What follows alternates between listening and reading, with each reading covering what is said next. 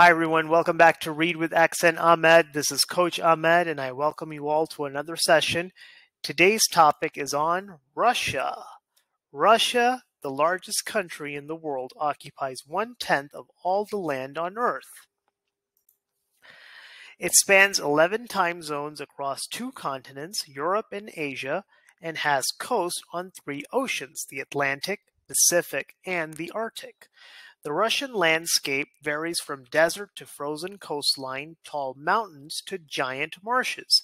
Much of Russia is made up of rolling, treeless plains called steppes. Siberia, which occupies 3/4 of Russia, is dominated by sprawling pine forests called taigas.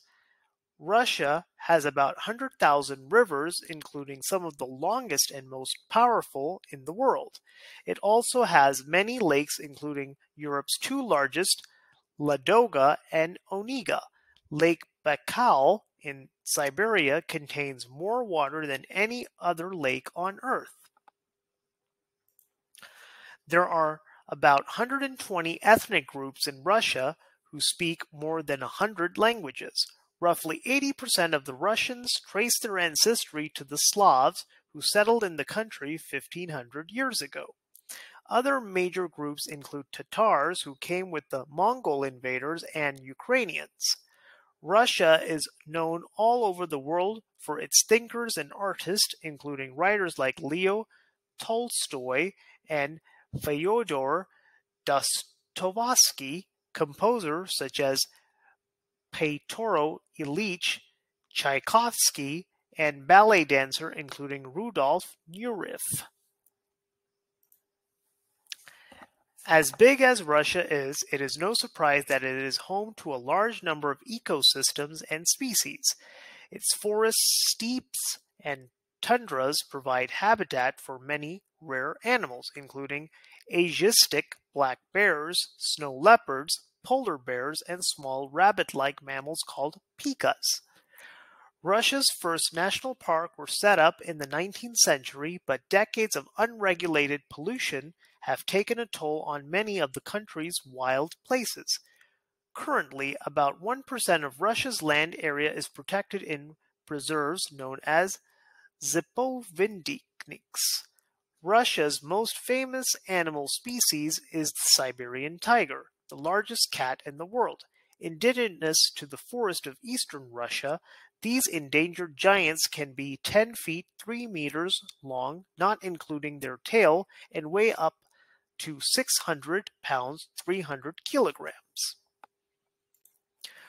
Russia's history as a democracy is short. The country's first election in 1917 was quickly reversed by the Bolsheviks, and it wasn't until the 1991 election of Boris Yeltsin that democracy took hold. Russia is a federation of 86 republics, provinces, territories, and districts, all controlled by the government in Moscow.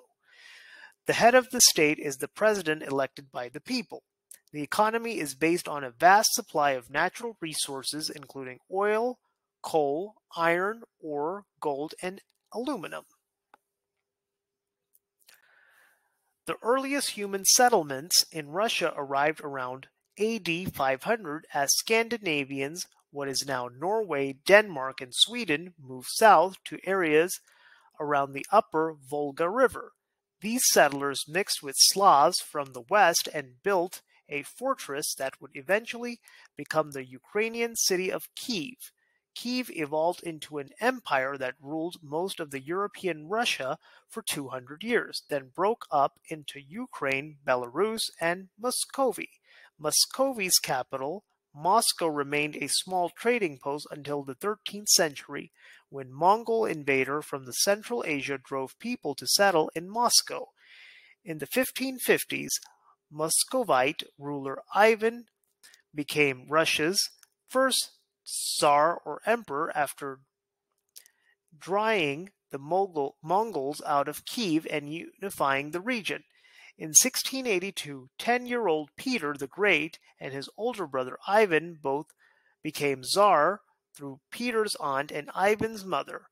Sophia was in charge. Soon after Sophia was overthrown and Peter was considered by most of the real czar, though he allowed his brother to keep his official position. For 42 years, Peter worked to make Russia more modern and more European.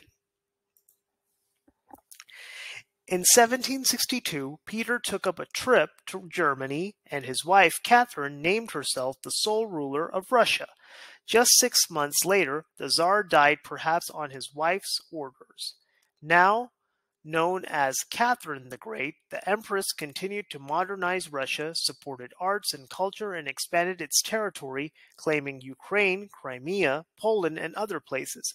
She ruled for 34 years. In 1917, Russia, unhappy with their leadership, overthrew Tsar Nicholas II and formed an elected government.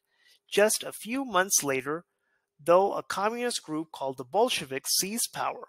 Their leader, Vladimir Lenin, created the Union of Soviet Socialist Republic (USSR), or the Soviet Union, uniting Russia and 11 other countries. The Soviet Union fought on side of the United States in World War II, but relations between the two powers and their allies became strained soon after the war ended in 1945. The United States and many of its allies were worried about the spread of communism, the type of government the Soviet Union was. In a communist society, all property is public and people share wealth that they create. These concerns led to the Cold War, a long period of tension between the Soviet Union and the United States.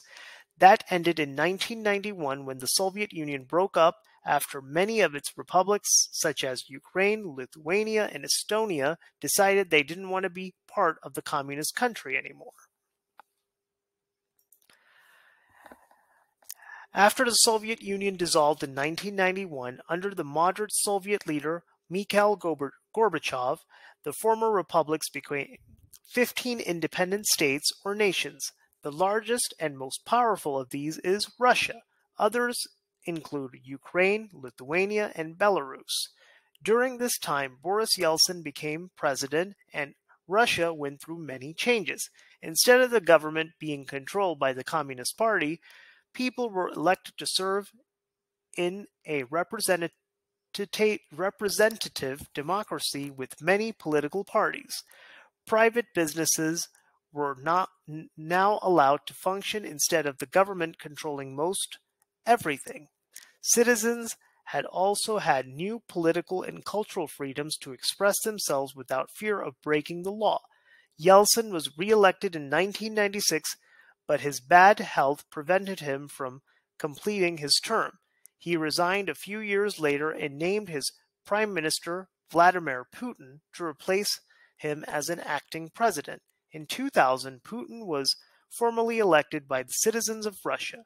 In the first years of his presidency, Putin continued many of Yeltsin's reform and supported the United States in war on terror after the attacks on September 11, 2001. But he got rid of some of the cultural freedom and took control of the national television networks. This allowed his government to influence news reports. Putin was elected a second term in 2004, but as in the United States, he couldn't serve more than 2 consecutive 4-year terms. So in 1998, he appointed an aide, Dmitry Medvedev, to take his place as prime minister. Many believe that Putin still ruled Russia from behind the scenes during this time.